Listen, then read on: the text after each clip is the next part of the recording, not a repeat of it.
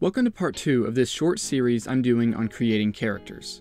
In part 1, I talked about the fundamental elements of dramatic character by defining want and need and their use in a story. If you haven't seen part 1, I'd recommend watching it first. Link is in the description below.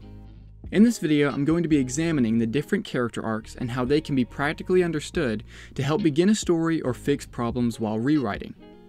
A character arc is the internal change that a character makes from the beginning of a story to the end. K.M. Weiland writes, "Character arcs are ultimately the whole point of fiction. The change, the journey from one spiritual, emotional, intellectual place to another, is the story of humanity." Character arcs are an integral element of why a story works and how plot is created. Conflict, tension, and story structure are all driven by how characters are created and how they change over the course of a story. In her book, Creating Character Arcs, Weiland lays out 3 arcs: the change arc, the flat arc, and the negative arc. And to this list, I'm going to add one more arc, the open-ended arc. First, let's take a look at the most prominent type of character arc, the change arc, also called the positive change arc. As I explained in part 1, your character's need is a result of being internally incomplete because of their lie. This lie will become the main element in the internal change of the character as he or she encounters the truth. The change arc works like this. Character believes lie. Character encounters the truth. Character overcomes lie by finding and accepting the truth. Character believes lie. In Iron Man, Tony Stark begins the story with a lie. Tony doesn't believe that his actions have serious consequences. He doesn't believe that he needs to be responsible or accountable for how his weapons are used. Character encounters the truth, but Tony is captured. In captivity, Tony realizes that his company has been arming terrorists. Tony meets Jensen. Jensen is a character that already sees the truth that Tony must find. Jensen explains to Tony how his arrogance and lack of accountability have hurt thousands of people. What you just saw, that is your legacy, Stark. As Tony and Jensen begin to supposedly work on the Jericho missile, Jensen begins to show Tony how truly hollow his life is. So you're a man who has everything, and nothing. Jensen helps Tony build the first Iron Man suit, and as Tony escapes, Jensen is killed. And Jensen gives Tony one of the best pieces of advice he can. Don't waste it. Don't waste your life. Character overcomes lie by finding and accepting the truth. This experience changes Tony. He finds and accepts the truth, that his actions have serious consequences and that he is responsible for how his weapons are used. And I saw that I had become part of a system that is comfortable with zero accountability. Internally, Tony is now balanced and complete. Quick note, balanced and complete doesn't mean they are now a perfect person. It means they found the particular truth that needed to be found in this particular story.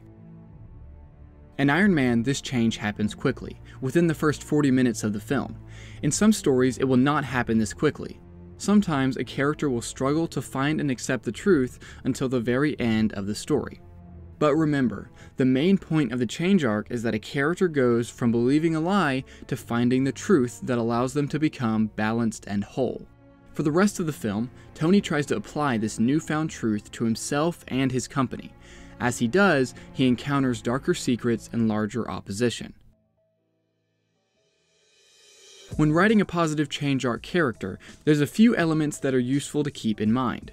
First, establishing the lie the character believes is one of the most important elements. The audience will not be able to see how the character changes over time if they don't understand the lie the character believes.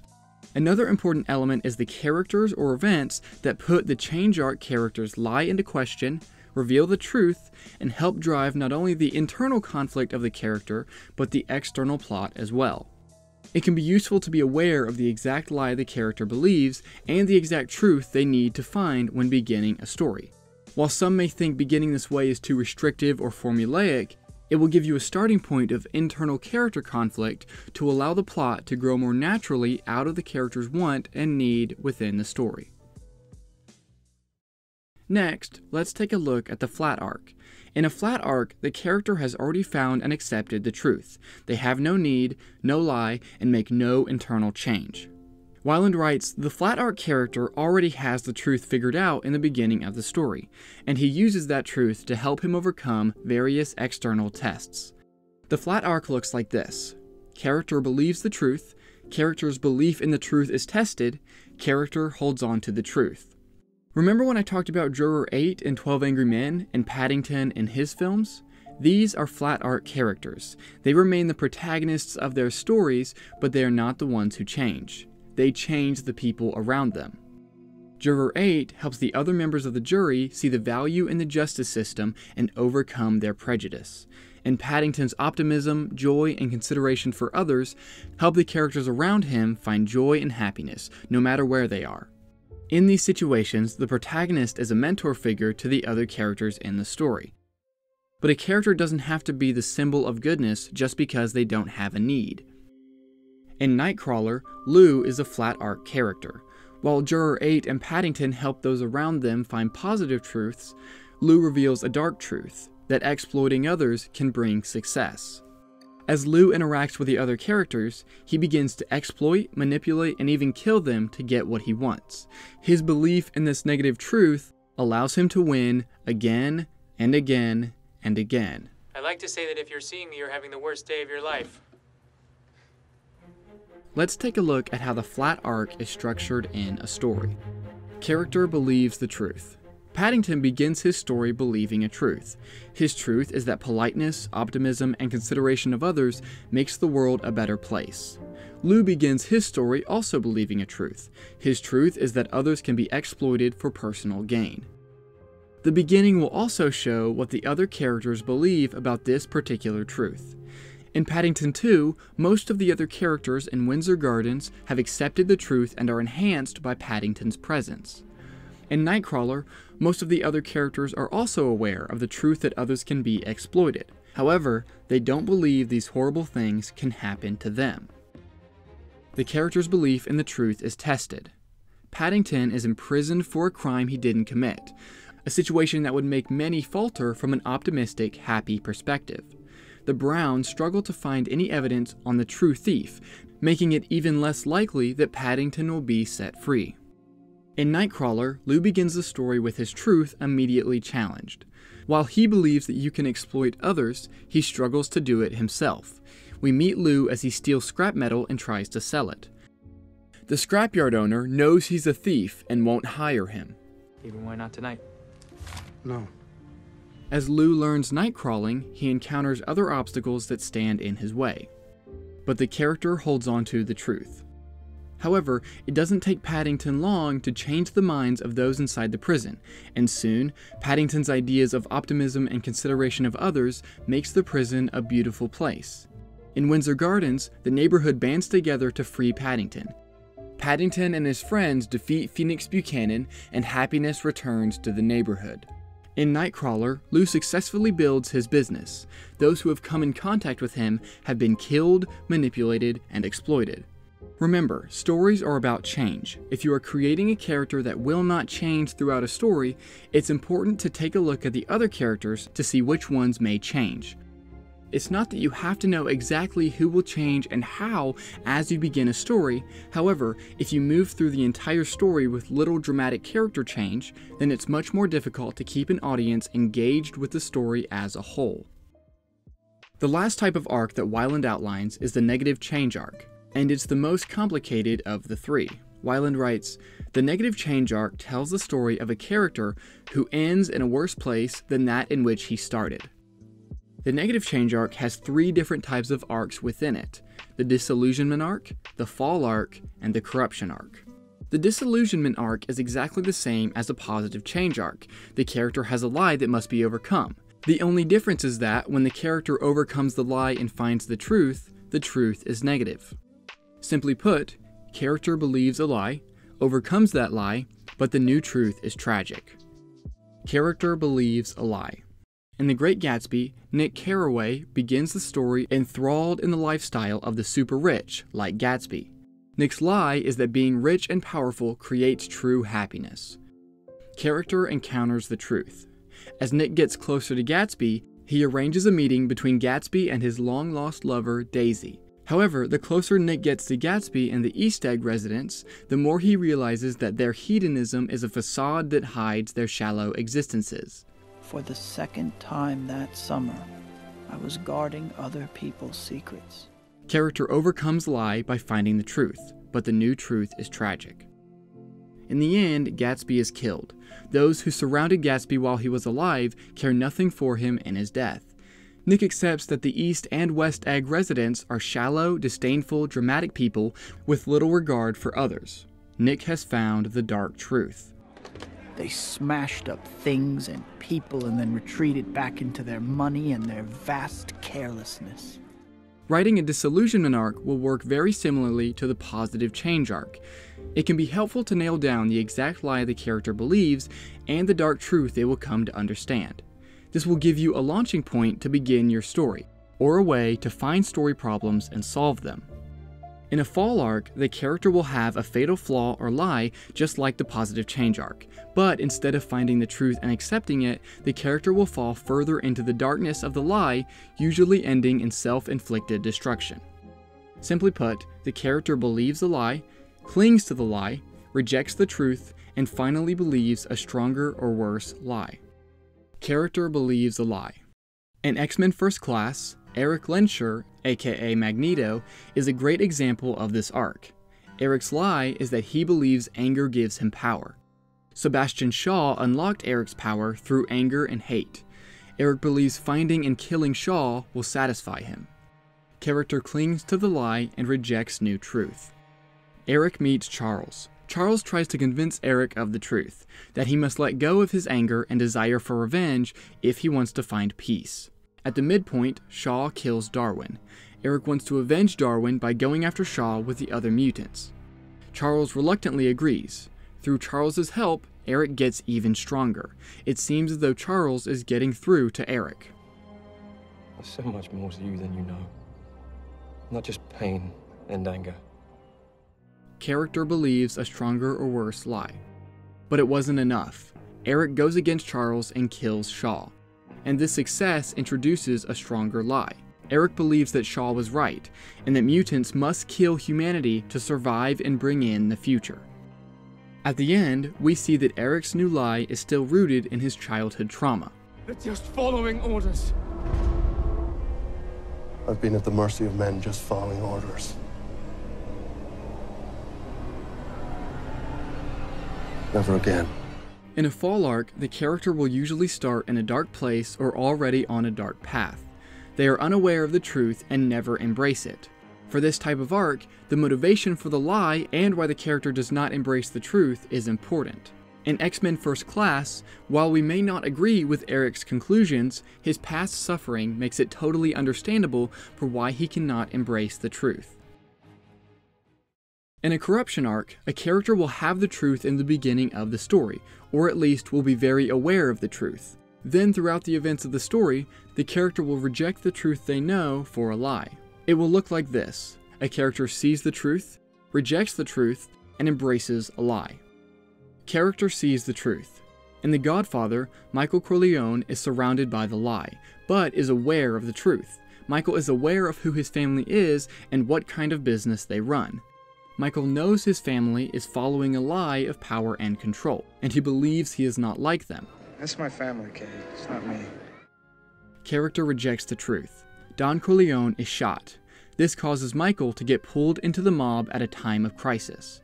At the midpoint, Michael shoots Sollozzo, which changes him from being a civilian to an active member of this war.